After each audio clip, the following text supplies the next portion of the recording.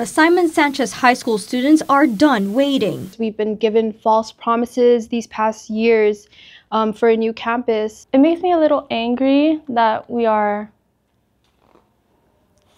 pushed aside. Seniors Cherry Bartolome and Gianna Pico are just a couple of the students that voiced their frustrations with the long-time ongoing issue. It's been really hard because I feel like we're kind of just like homeless right now. We're just being like tossed around, and it's really sad, and like nothing is being done to rebuild our school.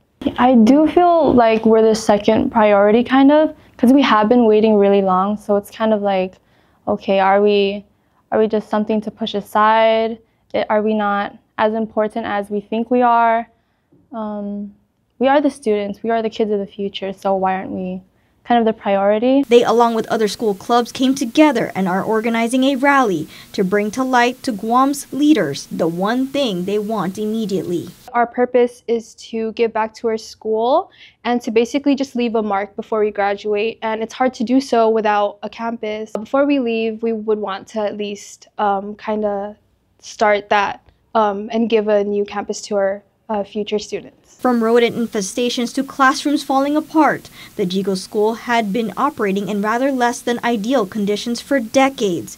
The aftermath of Typhoon Mawar had ultimately put the nail in the coffin for the school, leaving students and staff no choice but to share campuses with the John F. Kennedy High Islanders. It's been really hard, especially since I live all the way up in Jigo.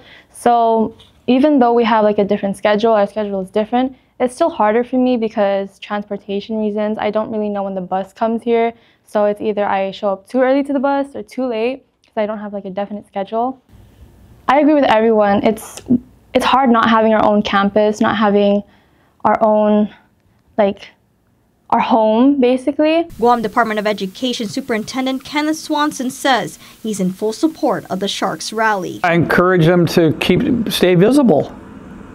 And it is important, and sometimes we have to put a little pressure on the public entities that are responsible for this. Can't underscore enough how important it is. I know it's important to the community.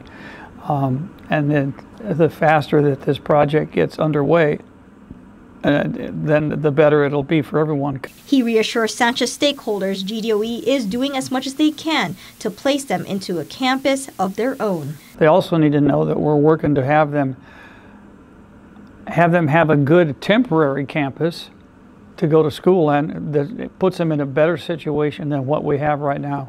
The Sanchez High Rebuild Rally is set for this Friday at 4 in the afternoon at the JFK High intersection. The push for a new campus has also led to the Sanchez Sharks raising funds on their own, selling t-shirts with messages that drive home the point with these simple words. Julianne Hernandez, KUAM News.